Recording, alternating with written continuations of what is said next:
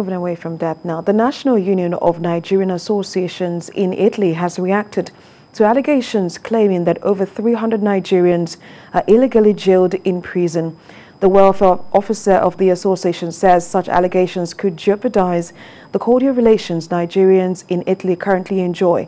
Moya Thomas reports. Countries like Italy are the preferred destination of many Nigerians, especially those who embark on irregular migration routes. It has often given rise to speculations, often not confirmed, that Nigerian nationals get ill-treated in these countries. Recently, in a meeting with the chairman CEO of Nigerians in Diaspora Commission, the former Edo State Commissioner for Arts, Culture and Tourism alleged that Nigerians were being illegally detained in Italy. This should not be happening. This is modern-day slavery because the Italian justice system is very complex and corrupt. It was the first confirmation of what some have feared, and we made an effort to authenticate this allegation. We sought out Michael Opute, who is the welfare officer of the National Union of Nigerian Associations in Italy. He tells a different story, refuting claims that Nigerians were detained without committing crimes, and that the justice systems in Italy is tilted unfairly towards Nigerians. Some Nigerians were arrested. The moment we see a helicopter flying, and one of their wives called me, welfare officer, around 4 a.m. They are taking away my husband. What happened? What happened? He said he didn't know, they didn't see anything. The first thing I did, I went straight to the Questura, the police station. Then I saw over 11 of them. They were about to take them to prison after being tried immediately, and judge just, okay, for now, let them go be remanded in the prison. What did they do? I asked the fellow Nigeria, what did you do? He said he didn't know, he did that.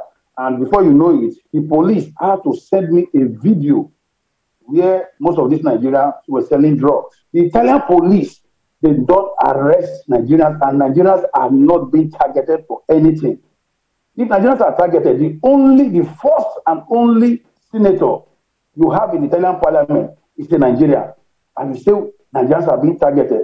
The welfare officer insists that according to records, there are about 73 Nigerians in prison in Italy and not over 300 as erroneously stated. Nigeria is one of the countries with the highest cases of trafficking of humans to Italy. This has for long affected Nigerians legally involved in work and businesses.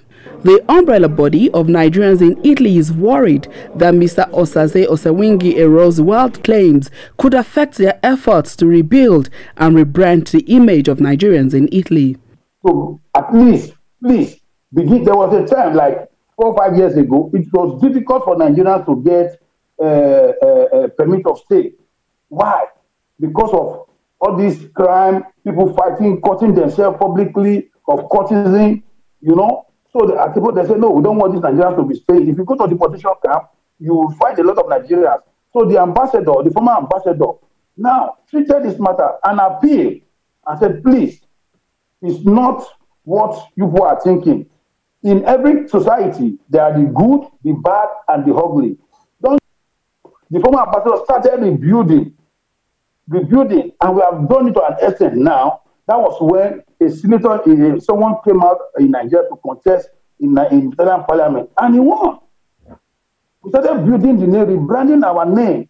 The Nigerian government is also asked to step up its efforts on its issuance of passports. Presently, over 60,000 of the Nigerian population of 200,000 in Italy are undocumented. Moya Thomas, TVC News, Abuja.